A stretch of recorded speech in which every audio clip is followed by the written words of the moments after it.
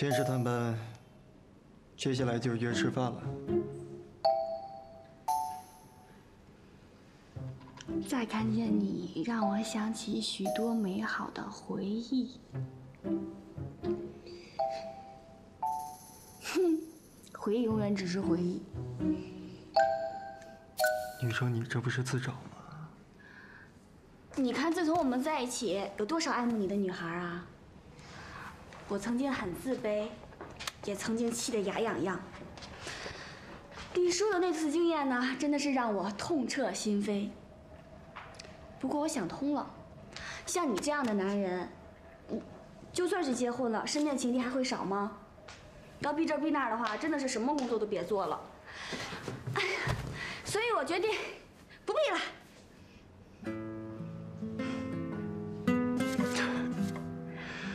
我还能说什么呢？轩轩，你可以啊，利用情敌来帮你赚钱。你是正面迎敌的狠劲儿，挺棒啊。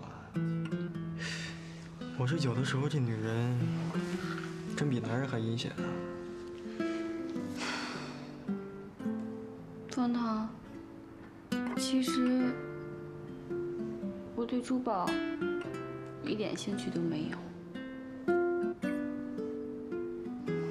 我知道你怕我一头栽进去就疏忽了我们之间的感情，但是我越是拼命工作，我越觉得我对事业一点兴趣都没有。这样说好像没志气啊，但是在别人面前我是真的说不出口，所以我觉得我对于事业，对于成为一个女强人，真的是一点兴趣都没有。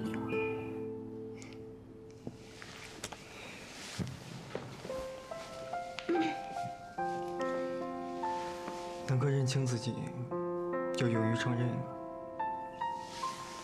非常的值得表扬。你看眼下我也不能喊累，因为柳柳比我更累，而且喊累也没有用啊。这是我该做的工作，我要让我们薛家在你们冯家面前抬得起头来，这是尊严问题。但是这件事情告一段落之后，我不想成为什么企业的高级主管，也不想成为什么人物，我只想成为冯太太，可以吗？嗯。好的，冯太太。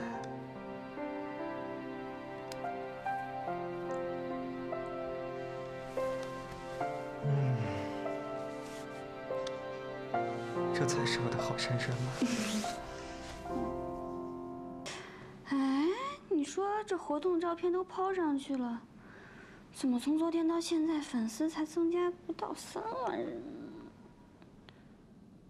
你可能搞错方向了。你们的消费群体不见得热衷微博。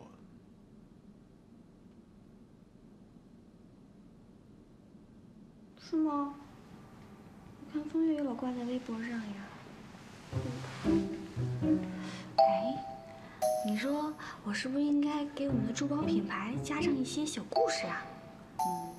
要不然总觉得少了点什么，也不能吸引到很多粉丝。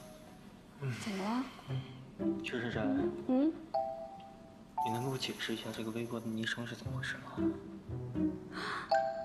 大碗老板好睡觉。完了完了，年代久远，我都不知道自己昵称是这么写的。哎呀，之前不知好歹嘛，我马上改。来不及了！啊！你要干嘛？我错了。好了好了，我们开始拍照了。好了没有？好了。珊珊姐，这个珠宝公司明明就是你跟柳柳一起创办的，为什么你不想曝光？珠宝公司是柳柳的梦想。当初我们一起创业的时候，我对珠宝真的是一点都不懂，到现在也是，唯一能做的也只是算算账。珠宝公司能有现在的成绩，都是柳柳一个人的功劳。我倒是觉得， 2个小镇女孩到上海来创业，这个议题蛮迷人的。也对，是要有点故事，专访才会精彩。如果不提2个女孩的创业，那该怎么说呢？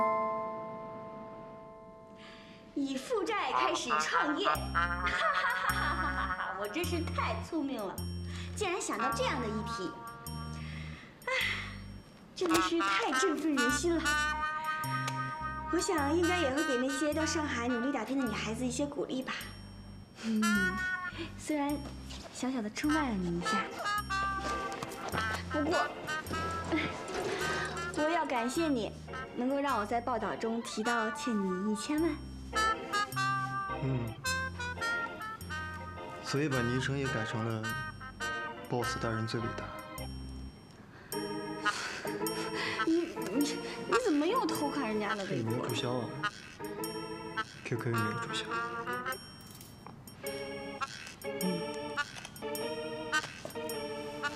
那这次我改了昵称 “Boss 大人”，满意不？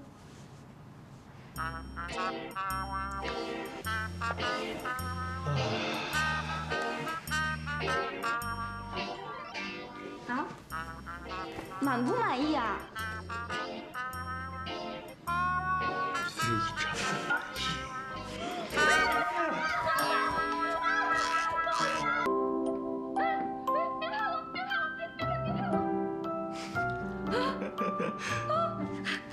他们竟然把我剪进去了，太丢脸了！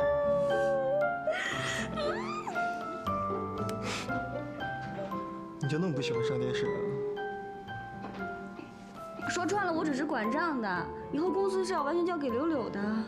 重点是他们，你把我拍的那么胖，那么胖，我都没有收拾，好丢人啊！看起来好呆啊！我们家大风山终于有审美了。哎，对了，问你一件事。干嘛呀？你什么时候用我的副卡呀？我不刷，为什么不能是你亲自刷呢？你看，自从我们在一起之后，每次逛街买东西都是我跟风月一起，你从来都没陪我买过东西，我抗议！那好啊，明天就帮我买一件衬衫。刷你的卡。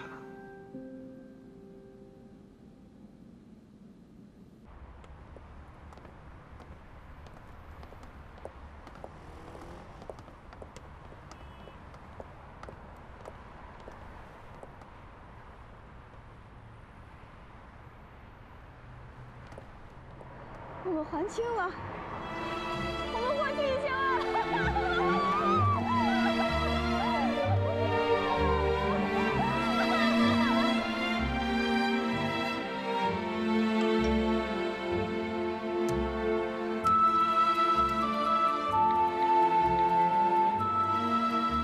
最后一笔100万已经汇入，1000万全数还清。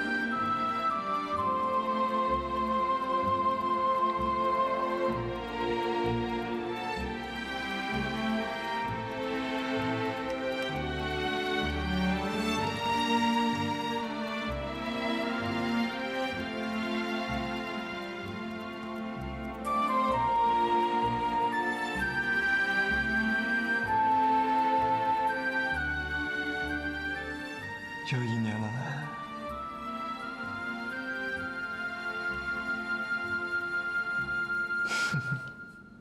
珍藏最美好的瞬间，静静地陪着你，等待那一天。这份爱太浓烈，否定你犹豫不决。我的心是否能填补所有空缺？待在我身边，跟我一起进城。许下的承诺是永远，绝不会搁浅。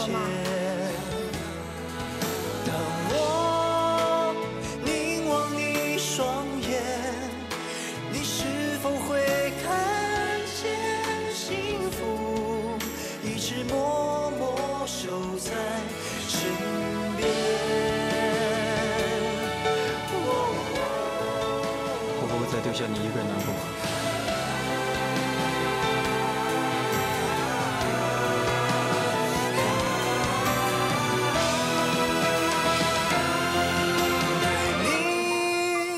许下了诺言，这份爱没有期限，绝不会搁浅。让我亲吻你的脸，留下最美的瞬间。爱你，我愿守在你的。有些情侣，一年只有这一天过得像一对恋人。 而我们这一天纪念你的父母，其余的每一天，我们都过得像情侣一样，好不好？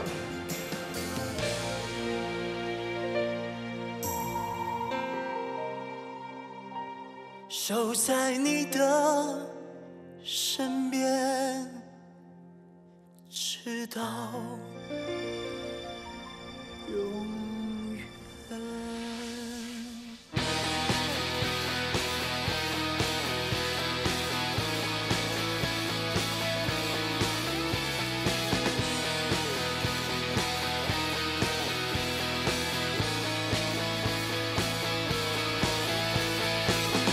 让人厌烦的夏虫声，风车在懒洋洋转着，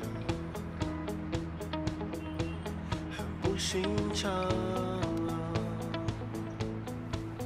辛苦了。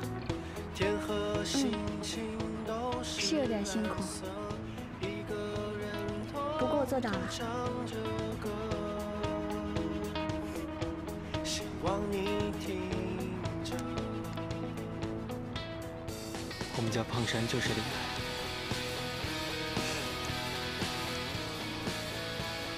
风腾，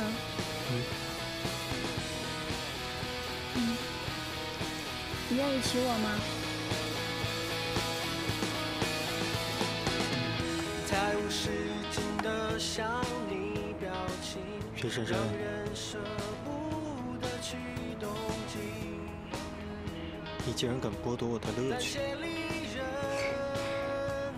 我是刷你的卡买的，挑的我自己喜欢的款式。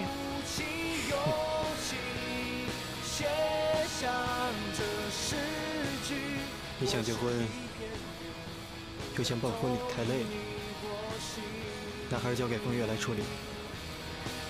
我已经想好要怎么举办我们的婚礼了。护照办好了。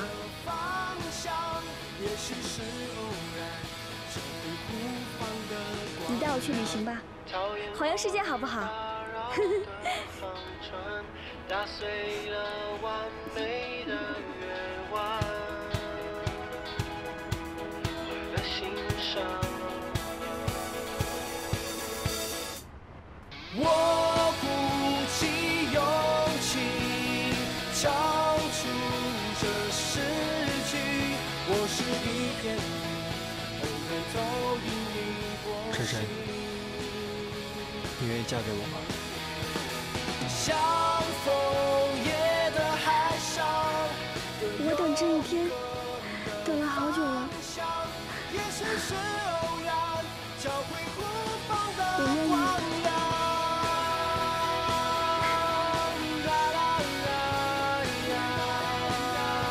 这都是偶然。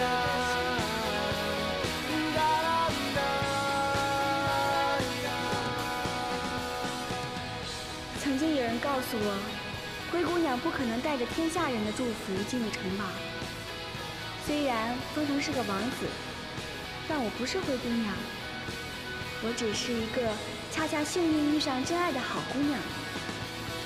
真爱是值得受祝福的。从此，王子跟薛姑娘过着幸福快乐的日子。